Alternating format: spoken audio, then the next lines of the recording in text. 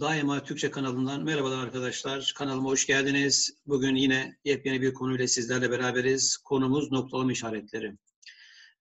Noktalama işaretleri her sınavda mutlaka geliyor. Eskiden bir soru gelirdi. Son zamanlarda 2 soru sorulmaya başlandı. Önemine binaen dikkatle dinleyeceğinizi tahmin ediyorum. Evet arkadaşlar. İlk olarak nokta. Nokta çok da öyle karmaşık bir noktalama değil. Aslında size en karmaşık gelenleri biliyorum. Noktalı virgül, 2 nokta. Hadi ben 2 tane daha ekleyeyim. Virgül ve kesme işareti. Bu 4 tanesinin sizin için çok kritik öneme sahip olduğunu farkındayım arkadaşlar. Oralara geldiğimizde ayrıca üzerinde detaylı duracağız. Şimdi kısaltmalarda kullanılıyor. Bazı kısaltmalarda albay, işte doktorun kısaltması gibi. Dikkat! Birden fazla kelimenin kısaltmasında ise arkadaşlar sadece TC'de ve Türkiye'nin kısaltmasında diyor T'deki nokta kullanılır. Yani de bunlar Türkiye Cumhuriyeti, burada kısaltmada nokta kullanılıyor. Özellikle TC 2 nokta. Eskiden TBMM'de kullanılırdı, şu an yok arkadaşlar. Klasik şekilde, kalıplaşmış şekilde noktasız kullanılır. TBMM arkadaşlar bu şekilde, evet, kullanılmaz. Sayılarda inci yerine, eğer ki birden fazla sayı varsa araya V koyup ikincisine nokta konabilir diyor TDK'miz. Tarihlerin yazımında araya nokta konuyor. Saatlerde tek nokta arkadaşlar. 2 nokta yok. Tek nokta. Dikkat. O dijital saatlerde onları da bizi yansıtmıyor. Kaynak eser göstermelerinde en sona nokta konuyor. Sayılar 4 basamaklı sayılar noktayla, 4. basamaktan sonra 3 noktayla ayrılıyor.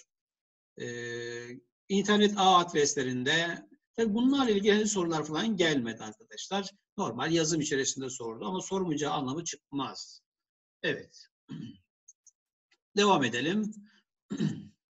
Virgül. Önemli arkadaşlar. Virgüle bir yıldız atın. Ki atmışız zaten biz. Bir yıldız. Eş görevli kelimeler, gruplar, dereler, ağaçlar, güller. Arada virgül kullanılır. Tamam. Umduk, bekledik, düşündük. Yüklemler, fiiller arasında. Sıralı cümlelerde. Şu madde dikkat çekici olabilir. Uzun cümlelerde uzak düşen özneyi. Saniye hanımefendi uzun bir cümle, buraya virgül koydu. Özneyi arkadaşlar uzun cümlede biraz da böyle belirtmek için kullanılır diyor kural. Evet, notlarınızı alıyorsunuz bir taraftan. Durdurarak not alma şansınız var arkadaşlar videoyu. Şimdi ara sözlerin, ara cümlelerin başında sonunda. Şimdi efendiler müsaade buyurursanız bakın ara söz virgülle gösterildi. Yıldızlı bir notumuz var arkadaşlar.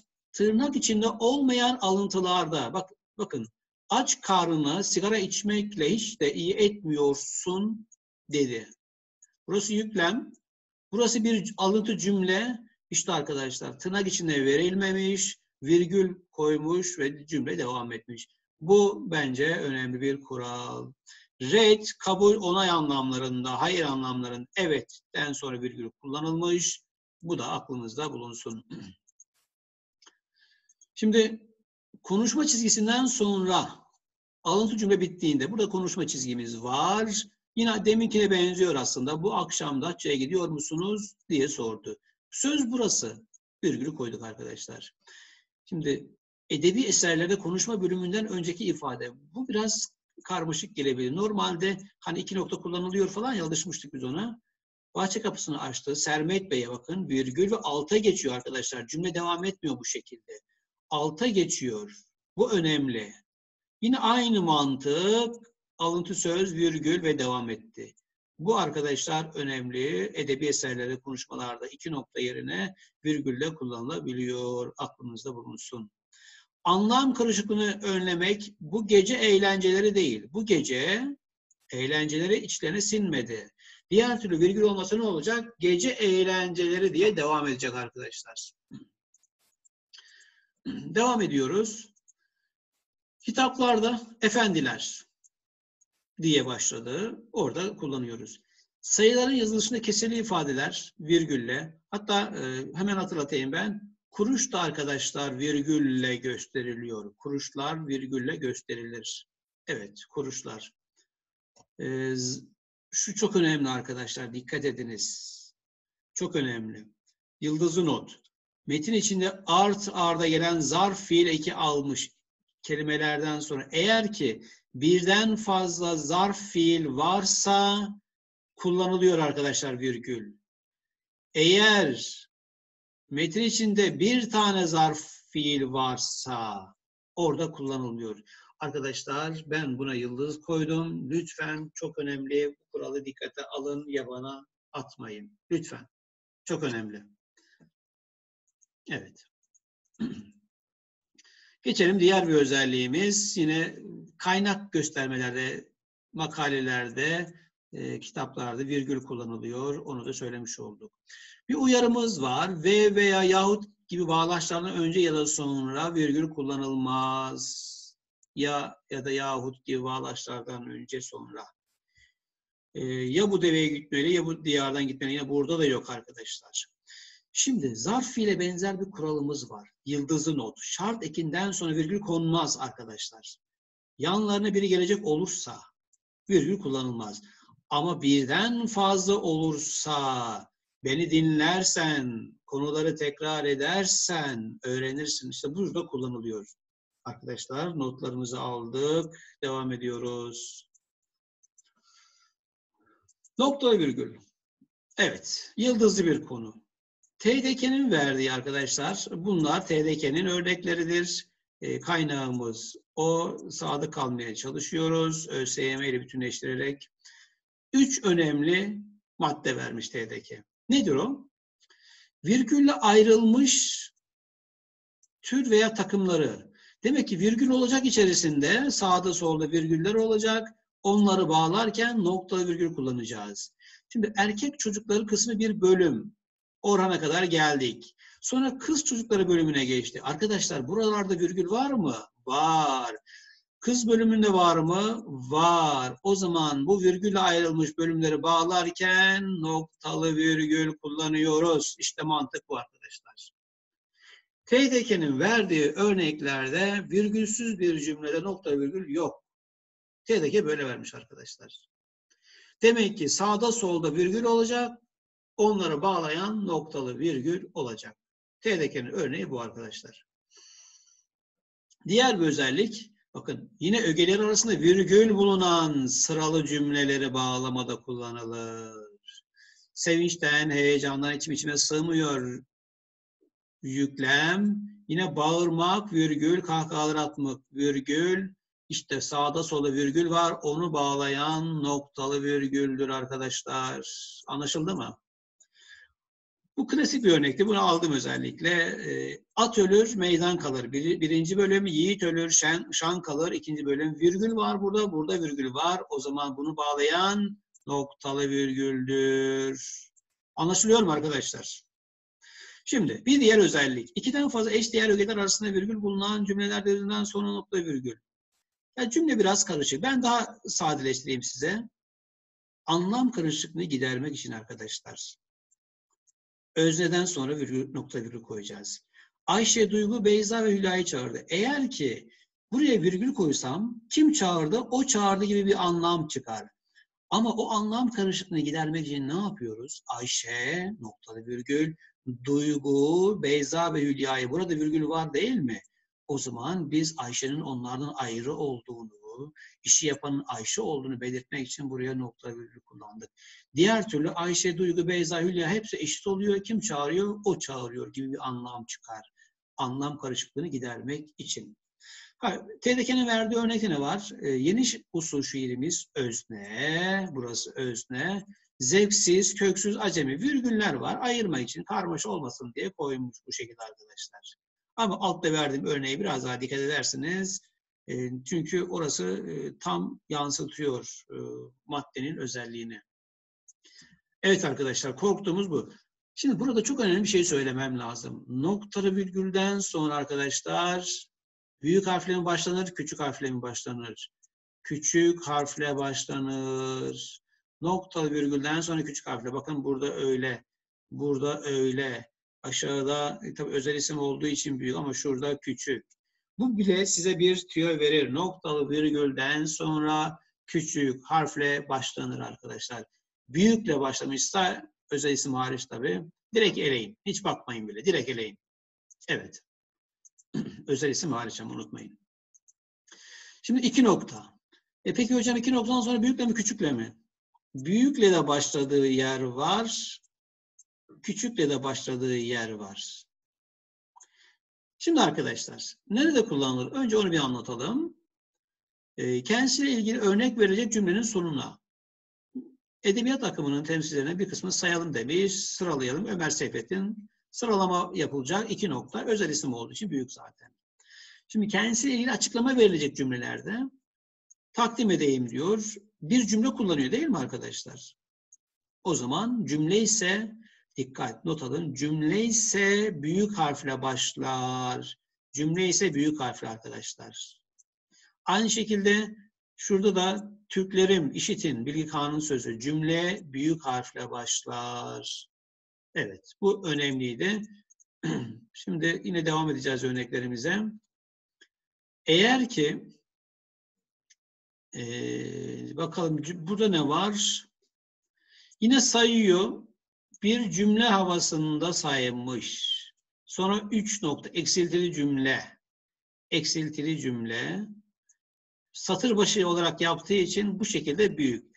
Ama şöyle bir örnek yazsak arkadaşlar. Mesela ne olsun diyelim ki Maraş'ta yetişen meyveler dedik. 2 nokta. Üzüm, nar, incir, 3 nokta. Arkadaşlar bu şekilde olur. Dikkat. Çünkü örnek veriyor. Bakın örnek 2 nokta, sonra küçük harfle başlar. Sonra da 3 nokta konur arkadaşlar. Bunu lütfen unutmayasınız. Bu en anlayabileceğiniz en anlaşılır örnek arkadaşlar. Evet. Bu bizim için önemli bir özellik. A adreslerinde HTTP 2 nokta, bölme işlemi yerinde 2 nokta kullanılır. Şimdi 3 noktaya geçmeden şöyle bir kural vardı. Onu da ben söyleyeyim. Şöyle yazalım. Antep'te 2 şey meşhur. Fıstık, baklava. Şimdi arkadaşlar, der ki kural, cümle niteliğindeyse eğer, cümle niteliğindeyse, başı sonu belliyse, 2 diye sınırlandırmışsa, büyük ve sonra nokta konur. Cümle niteliğinde olduğu için. Böyle bir yorum da yapılıyor. Yine de soruya göre dikkat etmekte yarar var arkadaşlar. Normalde cümle niteliğinde olanlardan sonra 2 noktadan sonra büyük harfle başlanır deniyor cümle niteliğinde. Ama seri örneklerde küçük ve kesin bir bilgi bu arkadaşlar. Geçelim. 3 nokta. Nerede kullanılır? Tamamlanmamış cümlenin sonuna. Evet, 3 nokta. Söylenmesi istenmeyen isimler yerine istenmeyen, evet, bunlar söylenmesi istenmiyor. Alıntıların başı ve sonu olduğunu belirtmek için kullanılır. 3 nokta. Peki 3 noktadan sonra büyükle mi başlar, küçükle mi? Arkadaşlar, yeni bir cümleye başlıyorsa büyük harfle başlar. Ama şurada olduğu gibi küçük olarak devam ediyorsa, söylenmeyen bir isim varsa, bakın söylenmeyen bir isim, cümle devam ediyorsa küçük harfle devam eder arkadaşlar. Evet. Şimdi yine sözün değerini, vurgusunu vermek için bunu sınav mantığında ÖSYM'nin sormadı. Anlamak biraz zor olabilir arkadaşlar. Yani kapalı çünkü. Tamam böyle bir kullanım var ama test tekniği içerisinde sorulmaya çok müsait değil. Ünlemlerden sonra ünlem etkisi oluşturmak için. Şimdi ÖSYM'nin yepyeni sorduğu bir bilgi işte arkadaşlar şu. Kocaeli B hem ünlem hem 3 noktalık bir anlam. 3 nokta koymamış. 2 nokta yeter diyor. Zaten ünlemin kendi bir noktası var. Eğer ki hem ünlem hem 3 noktalık bir hava varsa diyor arkadaşlar, ünlemden sonra 2 nokta koymanız yeterli. arkadaşlar yıldız notumuz dikkat. ÖSYM 2019 sınavında sordu. Son kısmını alıyorum. Dükkan sahibi amma yaptın ha. İşte arkadaşlar buraya konan noktalama aynı ünlem artı 3 nokta mantığı, yani 2 nokta artı ünlem beraber ÖSYM sormuş arkadaşlar. Bu yeni bir soru tarzı ÖSYM'nin sorduğu. Evet. Ünlem ve soru işaretlerinden sonra 3 nokta yerine 2 nokta konulması yeterli. Şurada olduğu gibi arkadaşlar. Aynı mantık. Şimdi susulan yerlerde, eksik bırakılan yerlerde hangi hali susuyor? Cevap yok. Orada da 3 nokta kullanılır diyoruz. Geçelim soru işareti, soru anlamı taşıyan cümlelerde ne zaman tükenecek bu yollar arabacı? Bir alıntı cümleydi bu. Soru işareti. Şunu da söyleyelim. Sözde soru cümlelerinden sonra arkadaşlar yine kullanılır. Sözde soru cümlelerinden sonra da ben seni tanımaz mıyım? Yine soru işareti var arkadaşlar. Dikkat. Şurada adınız tam cümle mi değil mi? Eksiltili mi değil mi? Tartışabilirsiniz. TYT der ki adınız dediği anda bir soru taşır bu ve soru işareti kullanılır. Bu şekilde bir kullanım var. Eğer ki doğum ölüm tarihleri şüpheli ise bilinmiyorsa soru işareti arkadaşlar. Doğum yeri bilinmiyorsa soru işareti. Şüpheli ise soru işareti.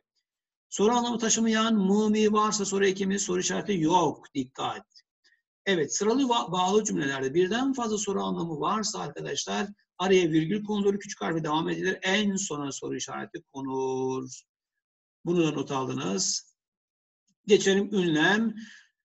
Aşırı duygu, his ifade eden kelimelerle şaşırma, korku, nefret vesaire. Bunlardan sonra gelen ve kullanılan bir işarettir. Hava ne kadar da sıcak bir duygu ifadesi, vah vah vesaire bunlar da kullanılıyor. Seslenmelerde kullanılır, hitaplarda kullanılır.